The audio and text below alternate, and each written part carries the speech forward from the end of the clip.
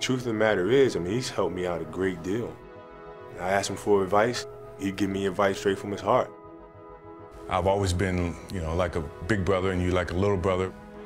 Vintage Kobe, vintage Michael Jordan. Turn around, fadeaway jumper. Good. That relationship has meant everything to me. When I grew up watching Michael play, my generation saw the highlights and they saw a lot of the fancy stuff. What I saw was his footwork. I saw the spacing, I saw the timing, I saw the fundamentals of the game. He certainly has a lot of skills, and you see that, and he's got a lot of confidence. You got the teacher versus the student. He asked me one question when we went down to half court. Was he willing to give you any advice or give you any secrets? Yeah, he did. Did he? He did.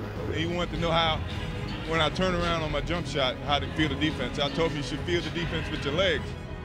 Kobe Bryant is guarded by Michael Jordan. And the pull away by Kobe Bryant.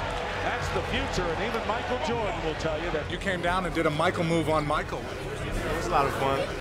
If I was in my prime, who would I want to play one-on-one? That list is very long. I don't think I lose, other than Kobe Bryant, because he steals all my moves. We got Kobe coming down, doing his Jordan imitation, the scoop. Every time I do something, if I'm playing well, they always compare what I'm doing to what Jordan used to do. This is a patented Kobe Bryant shot. Did he get it from Michael Jordan? Oh, yes, he did. The most important element, they both have their killers. They are just relentless, confident, unbelievably well-conditioned game closers.